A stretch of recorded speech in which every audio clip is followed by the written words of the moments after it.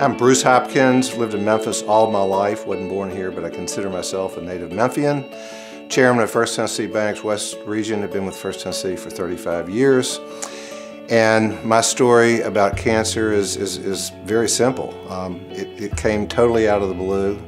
I had no symptoms, I had no warnings. For 26 years, prior to December 10th, 2010, I went in 1st December, had my physical with my internist, and the next day, for 26 straight years, I'd go to Dr. Gary Passons, who's a very fine eye doctor here in Memphis, and have my eyes checked. And this is the way I was raised. And every year, everything was normal. December 10th, though, 2010, Dr. Passons was running late. And I said, well, when can you get me back in? I've got to be someplace tonight for a holiday event downtown, representing First Tennessee.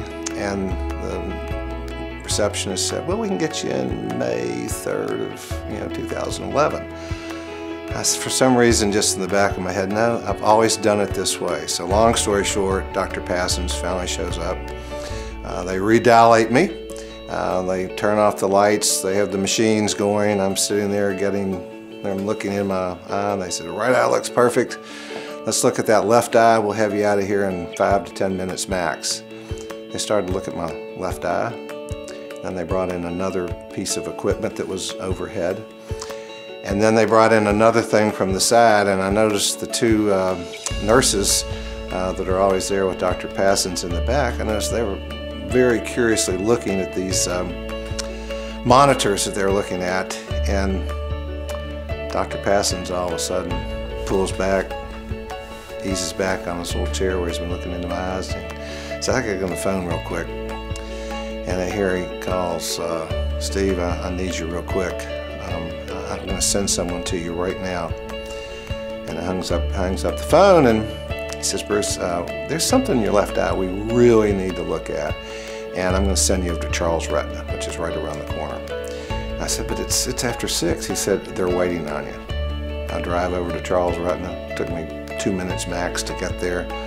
There's a team waiting on me, and they said, don't worry about the medical stuff, we're taking you right back. They take me right back, they put some more drops in my eyes. And these two doctors, Dr. Raffateri and Dr. Charles, Steve Charles, they said, we don't know how to tell you this, but you have a very serious cancerous tumor in your left eye. It's called an ocular ciliary melanoma, and they are very rare.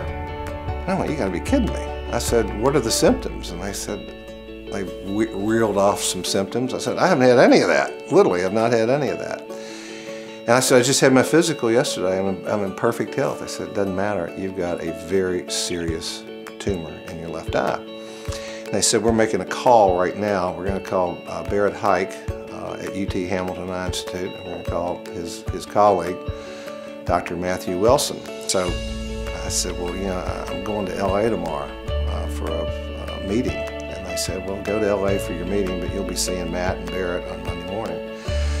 So, went to LA for the meeting, came back, went in and saw Dr. Hike and Dr. Wilson, and they did some more tests, and Dr. Wilson, who I did not know as well as I knew Dr. Hike, came back and said, I gotta tell you something, you've won the wrong lottery, because this is a very rare cancer. It's rarely seen, but when it's seen, it's really bad. So, what we're going to do, we made an appointment for you at the West Clinic to see Dr. Polera tomorrow morning. He's going to see you first thing. They're going to do a battery of tests on you to make sure that this cancer has not spread, because it likes to go to the lungs and the liver and the pancreas. And all of a sudden I'm thinking, whew, this is something else. And they looked at me, and as I was leaving, they said, well, you seem so calm. And I said, look, I've been involved with St. Jude a long time. I've been involved with a number of families, and I've seen these little children deal with this. If they can deal with it, I can deal with it. Well, I went to West Clinic the next day for the battery of appointments that went on for about 3 hours. The good news was it hadn't left my eye, and I was fast-tracked for 6 days later to have the first of 2 surgeries on my eye. And I'm not a doctor, so I'm going to explain it just in the terms that I remember it and have lived through it. They take a radio, it's like a little bottle cap, and it's got radioactive seeds, and the cap is, there's a brilliant doctor at University of Tennessee at Methodist downtown who's German, and he devises and designs the cap to the size of the tumor. And my tumor was large by standards for my eye, and this cap was designed to hold 18 little radioactive seeds, which are like each the size of a grain of rice. And you go in early in the morning, and it's about a 6-7 hour procedure. Obviously they put you under, they take the eye down, and they literally very intricately and delicately sew this cap onto the tumor of your eye.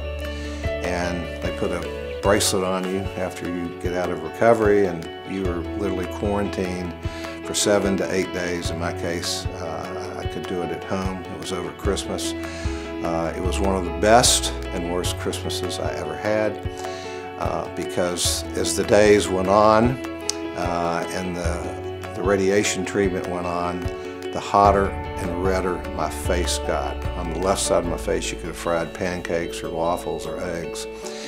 And on the 7th day, you go back, or 8th day, you go back into the hospital, back to Methodist, back into the room. They prepare you for surgery. You go into surgery. They take the cap that has the seeds, radioactive seeds, off. They do more surgery and put your eye back together, and you wake up a couple hours later in recovery, and they send you home, and then you watch over the next weeks, months, and year to make sure that the radiation has eradicated the tumor in your eye. So it's a pretty intensive and intense process. And while I was going through my recovery process, all I wanted to do was get back to normal, get back to work, get back to playing tennis, get back to being with my family, get back to riding my bike, get back to traveling, doing all the things I love to do because I'm a very active person. And within 6 weeks, I was basically able to do that. And within 3 months, they were looking at me every month going, this is really, really looking good. The tumor is shrinking, it's going away, to the point that within a year, the tumor was gone. I still have to go every 6 to 9 months. It's basically however I want to do it, to West Clinic, where I get full body scans and MRIs, etc., to make sure that the rest of my body is still clean. I go to the Charles Retina Clinic every 6 weeks for a checkup. Back was just there the other day. I go to UT Hamilton every 5 months to go through the whole battery of tests that you go through from their standpoint. It certainly beats the alternative of what the downside of this cancer, ocular cancer that I had, is, because a lot of people don't survive it. And I'm one of the lucky ones, and I'm lucky because of the incredible treatment I was able to get in Memphis. I could have gone to New York, I could have gone to Philadelphia, I could have gone to Los Angeles or Miami.